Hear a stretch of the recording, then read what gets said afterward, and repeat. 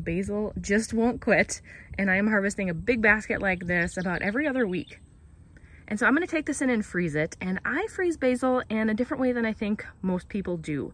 There's the classic method where you chop up the basil, put it in an ice cube tray, and then pour olive oil over it. And that's a fine method, it works well enough, but it's not for me. I don't prefer to do it like that.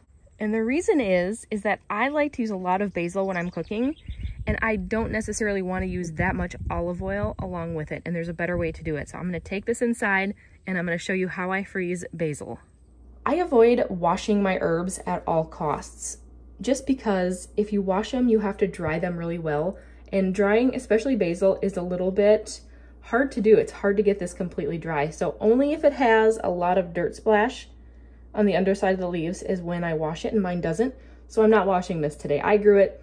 I'm the only one who's ever touched it. I just picked it with clean hands, so it is good and ready to go. Now there might be a couple bugs in here, but I'm gonna get those as I go through and process this, because what I'm gonna do now is pick up each cutting and I'm going to pluck the leaves off. Now you can see each leaf has a stem that attaches to the stalk, and I don't prefer those stems in my basil, so I like to clip it right where the leaf meets the stem. And that is the leaf that I wanna use. And something to know about basil is that it's very sensitive and it bruises really easily, so you have to be gentle as you're plucking the leaves off. And so as I'm going through these, I'm just kind of scanning the underside to make sure that there are no, mostly little spiders is what I'm looking for here.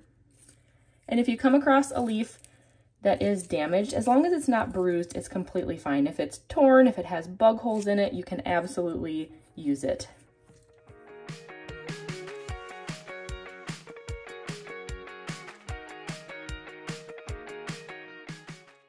You are not even gonna believe how easy this next part is. So here's what you need. You'll need a mixing bowl, and you'll need to measure out your basil. So I just pluck mine right into a big measuring cup. That's a 4-cup measure.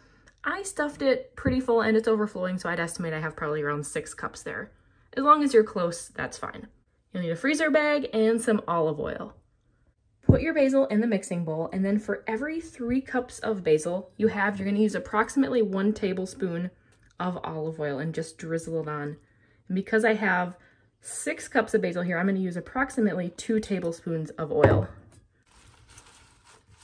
So now what you're gonna do is you're gonna take your best kitchen tool and you're gonna be really gentle. This is where you wanna be gentle, but get in there and fluff the basil around, mix it up, and make sure that every leaf is coated in a nice thin layer of olive oil.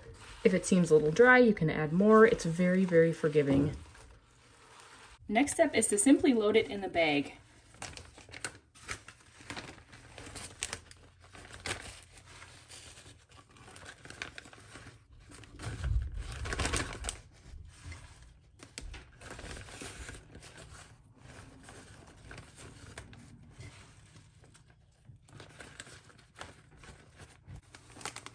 And if you're not used to freezing things, here's how you work one of these bags. Close it all the way except for just the very corner. Lay it flat on the counter and gently push it down, expelling all of the air that you can, and then quickly close that last corner. And then look at that. Air is the enemy of frozen foods. You want to get all that you can out of this bag. 6 cups of basil fits really nicely in a quart bag. If you have more than that, don't upgrade to a gallon, but instead use multiple quarts. And now all you do is stash this in the freezer. And you can see that there's not a lot of olive oil here, but the small amount that we did use is gonna do 2 things. Number 1, it helps prevent freezer burn. It creates a little protective barrier on the leaves. And then number 2, it's gonna help it make it easy to break off a chunk of this whenever you wanna use it.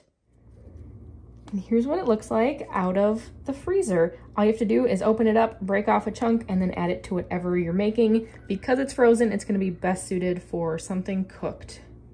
Another important thing to note is that this will thaw really quickly.